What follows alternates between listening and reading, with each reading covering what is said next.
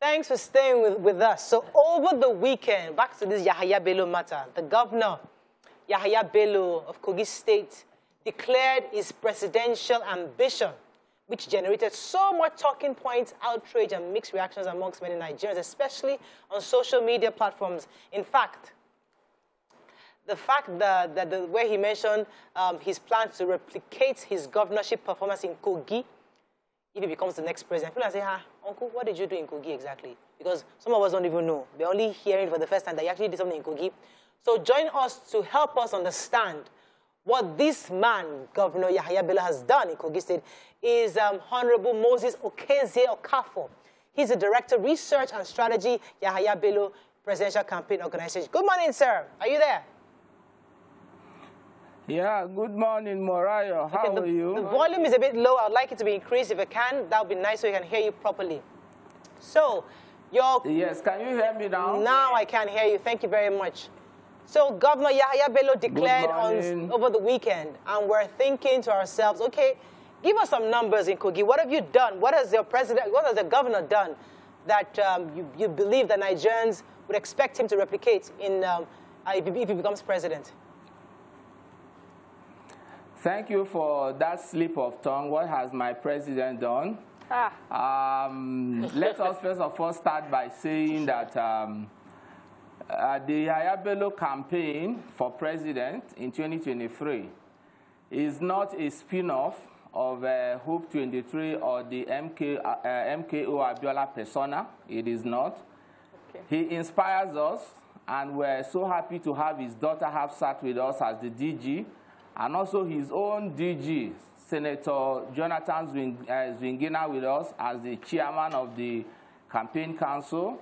But the fact remains that this is all Yahaya Bello, who he stands for, his achievements, and of course, his aspirations to lead this country after he has led Kogi State. Yes, during the declaration, he did two things. He said two things. One, he's running first on the plank of admitting that the current administration of His Excellency President Muhammadu Buhari has done a lot in terms of infrastructure and so many other things, and that his successor should be somebody who is out to consolidate and not to discredit. So, of course, he admits that the current APC administration has done a lot, but there are also gaps that must be filled, for instance, in security, in diversity management, in the economy, and in one or two other areas. And so he sees that he is well equipped to fill those gaps, to bridge those gaps, and that is why the slogan of the campaign is Hope, Bridging the Gap. And then secondly, the second plank of his campaign, which has challenged everybody, is that he is not running apologetically, but on a solid record of verifiable achievements in his current assignment as the governor of Kogi State since 27 January 2016 till date. And what are those achievements? I think, first of all, I probably don't know if you know it, but Kogi State is leading the country in the reduction of under-5 mortality since 2018. That is from statistics from the Federal Ministry of Health, the National Population Commission, and of course, USAID sponsored that study. I don't think that this is something Nigerians don't want. They want that. That is one of his achievements. Okay. Let me pause you for a second. Honorable, we'll come back to the other key things he has done. Let me throw a few more questions in for you. Go ahead, YK. I mean, I've been reading a lot of tweets and tubes on during this. We've been talking about the governor for a while. And a lot of people are saying he doesn't pay salaries, that he's owing a lot of salaries. If this is true, how is he going to, is that what he wants to replicate? Can I answer that immediately? Yes. Okay, Governor Yahaya Bello has not owed salary since 2018, after he concluded the staff screening and verification exercise. He has not owed salaries. He pays 100% salaries to state workers at the state level. Since 2018, he has not owed salaries. He pays promptly on or before the end of every month. Okay. At the local government level, there is what we call the percentage salaries. Those also come promptly on or before the end of the month, but they are in percentages and for reasons that are well known to not just Kogi State, but all Nigerians and many states. The workforce he inherited is over-bloated. He met about 80,000 workers, in quotes, on the state payroll. He conducted that screening exercise for almost 1.5 years just to bring it down to manageable levels. And realized at the end of it all, right. Can you hear me? Yes, very clearly. He realized at the end of it all that out of that 80,000 workers, only about 10,000 were ghost workers. Okay. The rest were real, genuine Kogites on the state payroll, except that for many of them at the local government level, there were no offices or job description. People just stuffed the payroll with their friends, with their families, with anybody they wanted to help, just not out of their own pocket. That was the legacy of the 15 years of PDP governance in the state. Okay, all right. And so we still had a bloated... Right. I think we get the point. I think I'd like to address this for you very well. As we're talking now, His Excellency pays salaries on or before the end of every month. Okay. Except that at the local government level, it is in percentages. When their allocations come from the Federation, the state share of IGR accruing to every local government is added to it. The unions, NULGE, NUT, NLC, TUC, at each local government level sits down with the state officials. This is what has come in. It cannot pay everybody 100%. Right. How much should we pay? And they agree on the percentages per month. His Excellency did direct that it shouldn't fall below 50% no matter what happens. There is a simple solution to all of this. Kogi State has no reason having 30,000 to 40,000 workers on her local government payroll alone. Other states have retrenched between 20,000 to 25,000 or more workers. His Excellency could also retrench today. And after the screening exercise in 2018, the issue of retrenchment came up. Labour agreed, Labour implored His Excellency not to retrench. They would rather have the percentage salaries than have people retrenched. And His Excellency has also said that retrenchment is not something you do to anybody in the current economy.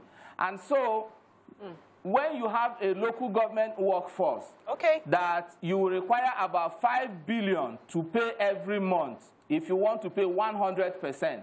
But at the end of every month, everything that comes in, including allocation from the Federation and, of course, the state IGR and other income accruing to the local government is not up to or slightly above 3 billion. And you still have to take care of recurrents, traditional rulers, projects, and the rest. You can understand why the issue of percentage payment persists at local government levels. There is no point taken. Let me pause you for a second. We get the point. Let me pause because I have a few more questions in for you. Go ahead, Mariam. Okay, we know that if you're going to say one problem that's besieged our nation for the past... Please, you need to speak up. It's very faint here. Okay. Okay, so there's one problem that we're dealing with as a nation right now, and it's insecurity. And I've heard your governor talk about how he's handled it in Kogi State, but I also know that he's part of the Governors Forum, and I wonder in what ways he has supported Nigeria as a whole and other states in their fight against insecurity, especially Kaduna State right now. When Governor Yahaya Bello came to office in 2016, Kogi State was the most insecure state in Nigeria outside of the northeast that was being ravaged by Boko Haram. In less than 6 months after he took office, it just stopped abruptly. And it was simple. He spent his security vote on security, in addition to other homegrown strategies, including the use of community policing, the use of synergy. He synergized the various security agencies that were posted to the state. He made sure that rather than work at cross purposes that like they've been doing before he came on board, he knits them together.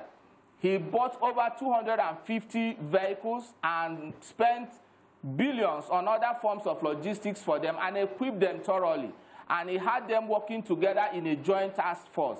And there were other things that were done I may not be able to say on air, but I can assure you that 1 year after Governor Yahaya Bello came to office, we celebrated a 6-week period without a single incident of kidnapping. And since then, kidnapping, armed robbery, and other forms of banditry are now opportunistic crime, just very rarely heard of in Kogi State. Governor Yahaya Bello says the next president of Nigeria should be somebody who has the capacity to ensure security of lives and properties in a large territory with difficult terrain. He has proven it. And so when he says he wants to replicate what is done in Kogi State in Nigeria if given the chance, of course, he's not speaking wishfully. Right. He's saying things that he has accomplished. Okay. Kogi State today has been rated as far back as 2018 as the safest, most peaceful state in the country and the second lowest crime rate in the country. It is still the same Kogi with 10 borders, sharing 10 borders, the largest number of any state in this country. It has not changed. What changed is the Chief Executive Officer and the Chief Security Officer of Kogi State, and we have peace and security today in Kogi State. It is one of the things he wishes Nigerians allows him to replicate in the country. Okay, so I'm not sure which indices was used for this rating or which organization or body did this rating, but we'll come to that. Let me throw in a few more questions. The National Peace Index, and also statistics from the National Bureau for Statistics as far back as 2018. All right. Google is your friend. Okay. Because we don't have enough time, we need to answer the questions fast and throw in more questions. One of the biggest challenges Nigeria is facing is revenue. We don't have, Nigeria as a country needs to increase its revenue. We need to make more money. We need to open up more opportunities. Now, the governor within his state, obviously, as from what you even just said now, struggled with revenue and how to pay and meet the internal obligations of one state. How do we now trust that he will be able to manage the humongous challenge of our debts, of the economic crisis we're facing, petrol, all of that, and generate income for us as a country if he becomes the president? Okay, thank you very much. Kogi State, when His Excellency Yahaya Bello took over, the monthly IGR was about 300 to 350 million per month on the average. Less than 1 year after he took over, it crossed the 1 billion naira mark. And so, of course, he showed capacity in growing the IGR and the income of the state. Apart from that, he has made very great use of reduction of wastage and the plugging of loopholes. You would understand that Kogi State, at least as at last year again, for several times running, is rated by the Debt Management Office as the state that has reduced domestic debt the most in Nigeria. So he's a trendsetter, a trailblazer in the area of managing the economy, managing what you have. If he's given Nigeria to manage, Nigeria is rich. Nigeria has a lot of money at her disposal. It's not just being put to work for the people. Okay. The loopholes that we're all complaining about today, if we want them to end, let us give Governor Yahaya Bello a trial, because in Kogi State, as proven by all the various rating agents I just talked to you about, the Debt Management Office, you may not be aware that Kogi State scored 100% in the state's Financial Transparency, Accountability and Sustainability Index of the World Bank. You may also not know that the World Bank wrote a letter commending Governor Yahaya Bello for returning money after the project has ended and there is a surplus. He returned $4 million back to the World Bank, which was used by another state. And in fact, that state couldn't have gotten that money if Kogi did not return it. All right, let me throw in one more question. Show you the transparency. Right. And so the question of the Nigerian economy is something that His Excellency is ready and, in fact, raring to go. Okay, so there's a question that many southwestern Nigerians are really interested in, and this question is, whose idea was it to hire Hafsat Abiola? Because you are the Director of Research and Strategy. Was it your strategy? Was it Femi Fani-Kayode's idea? What exactly was your objective of hiring the daughter of one of the symbols of democracy in this country to be your campaign director? Good. Like I told you, the Yahaya Bello campaign is not a spin-off of the MKO Abiola campaign. He inspires us just the way Martin Luther King Jr. inspires the whole world. Many politicians have made use of his name, his quotes, what it stands for, his ideals, and nobody has come to lambast them that there is perhaps some form of copyright or intellectual property on it. The Yahaya Bello campaign organization is reflective of the man himself. He is well known for inclusivity. He's somebody who has managed diversity massively in Kogi State. Kogi State is a microcosm of Nigeria. It has about 10 or more indigenous tribes, and they used to be heavily divided before he came in. He knits them together. Today, you don't hear of that anymore. Yahaya Bello is the governor who has put more women into high-ranking government positions than any other leader in this country before him.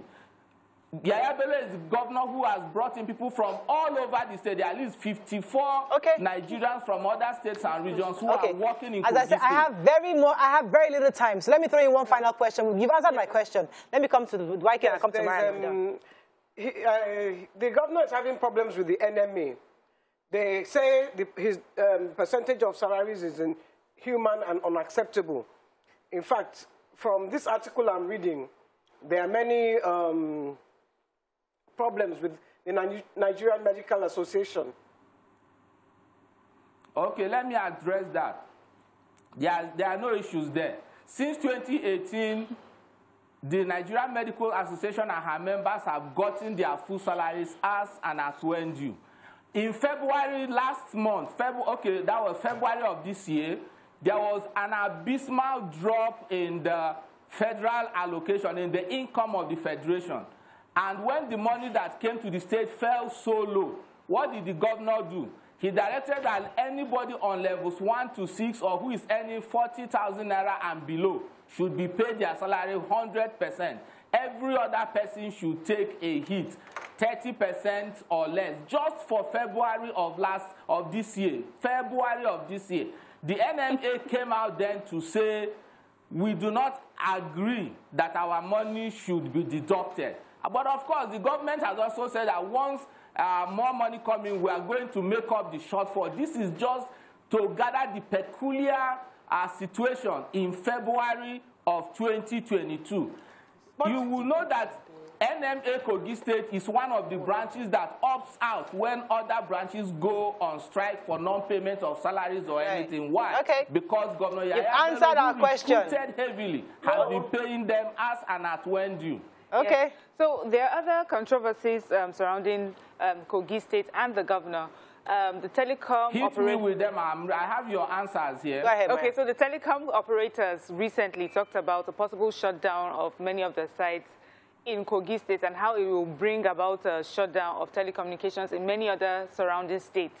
Could you address why this is happening right now? And then remember, Kogi State was in the news with the EFCC concerning amounts of money that were supposed to be paid as salaries but was invested in the bank. Could you also clear that for us, please? And I have one more. Okay, I think for the issue with the telecoms operator is mainly Globacom. The fact remains that these are lawful taxes which they pay other places. They've just been getting away with it in Kogi State for far too long. And the state government insisted that it is time you pay. Of course, before it got to this level, the matter went to court. And the courts came down very hard on the telecoms of operators that you make this money in Kogi, you will pay these taxes. It ordered them to pay. It is a flouting of the court orders that the state government threatened to shut down their various stations if they don't pay. So it's not as if the government is acting arbitrarily. They are acting by the power and the orders of the court. Okay. Having said that, let me go to the second plank. Could you come again with the second question? No, unfortunately, we have to go, sir. Thank you so much. We have to wrap up. We run out of time. Questions for you. We'll be speaking with Honorable Moses Okezie-Okafor, Director, Research and Strategy, Yahaya Bello Presidential Campaign Organization. Thank you so much, sir. But I must say my observation. Yeah. So he has FAFSAT as his DG, and he has Honorable Moses Okezie-Okafor as his research. So he has a very good mix of people in his team. Ask him how he's growing the Kogi economy, because if he's still waiting for the government allocation, I would have thought if he's growing the allocation, and that's what the question. Economy, it doesn't need government allocation. We have to run. That's all we can take on the show today. The campaign is just starting. Trust, we're going to bring in more people. We're talking. Let us hear what they want to do. We are ready for them this year. 2023 is not going to come like that. Have a great day. We'll see you tomorrow. Bye for now.